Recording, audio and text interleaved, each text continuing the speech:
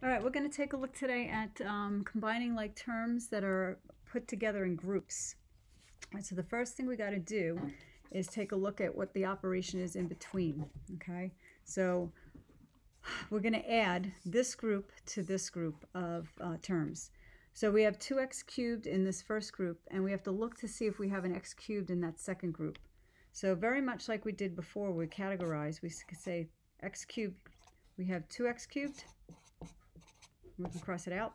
We're going to add, so you always go here to this middle operation, and then we're going to add it to a positive x cubed.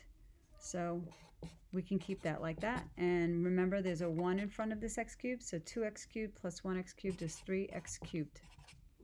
So we're done with x cubed, so cross them out. All right, next we're going to look at the x squares.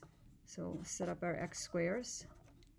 And what we have is a negative 5x squared. So we negative 5x squared. Okay, and we're going to add it to a 2x squared that we happen to have in the second group. And when we total that, negative 5 plus 2 is a negative 3x squared. And we can cross those out. All right, next, in the first group, we still have an x. But we don't have anything in the second group to add to it that is like terms. So this x just comes down and it's a positive x, so we write positive x and keep it. And lastly, cross it out. And lastly, we go to numbers, any kind of numbers that might be left. There are no number terms in the first group, but we are adding a negative 1. So we'll take that as a negative 1, and that is our last term that we had to combine and put together. So now we take all of the terms that are left on the ends of our answers in our categories, and we can write them as the final answer. So this would be 3x cubed minus 3x squared plus x minus 1.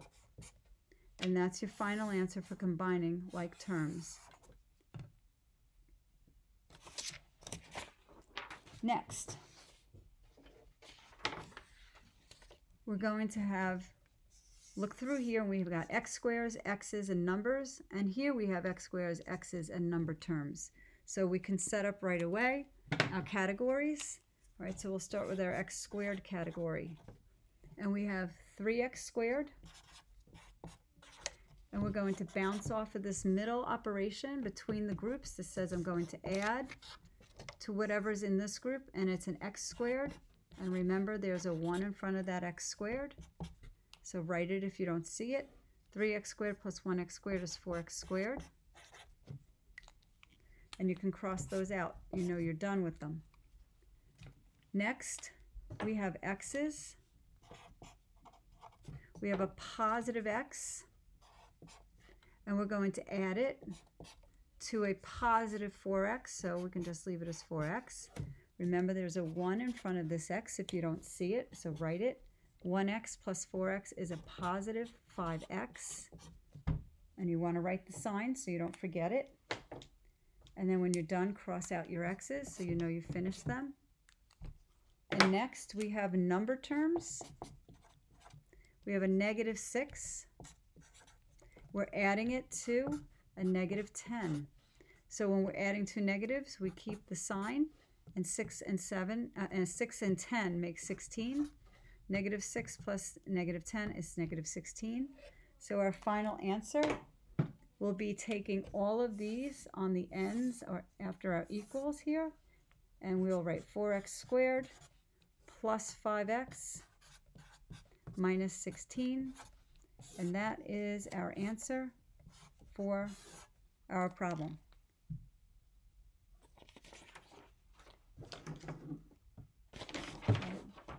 Now we're going to subtract groups, okay? So we have the group 4n squared plus 5 minus everything in this group. So we're going to subtract the negative 2n squared plus a 2n minus a 4. So there's a few ways you can do it. One is through distributive property, or one is just to follow the subtraction, okay? So we've got n squareds, we've got number terms, and we have n terms. So I'm going to start with the n squared terms. 4n squared. We're going to bounce it off of this operation. We're going to subtract. And we're going to subtract a negative 2n squared. So I'll cross those out. And when I have a double negative, a minus a negative, that really is plus. So just like in multiplication, two negatives make a positive when you're multiplying them. And so we got 4n squared plus 2n squared, which is 6n squared. All right, next we're going to go to our, you can go to your number term if you want, but I would go to the n term just because it follows in succession. We don't have an n term here, but we do have to bounce off the fact that we have this minus sign. So we're subtracting whatever is in this second group. So we're subtracting a positive 2n. Well, a negative times a positive is a negative. So it's a negative 2n for our final result. And lastly, we're going to do our number terms. And we have 5 in the first group still, so we'll cross them out.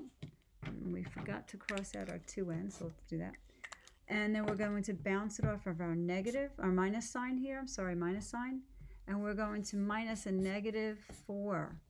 So minus a negative means that you're going to add.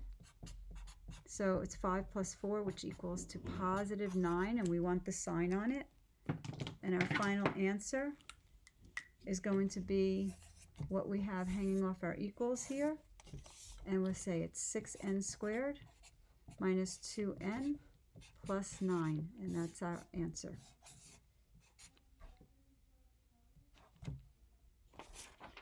And lastly, last problem, we have 4x squared minus 3x plus 5 minus the quantity of 3x squared minus x minus 8. It's a lot of minus signs in here. So we have x squared terms, x terms, and number terms, and we have the same in the second grouping. So we're going to start with the x squared terms. And we have 4x squared in the first. We're going to bounce it off of our minus sign in between our quantities, and we're going to subtract a 3x squared.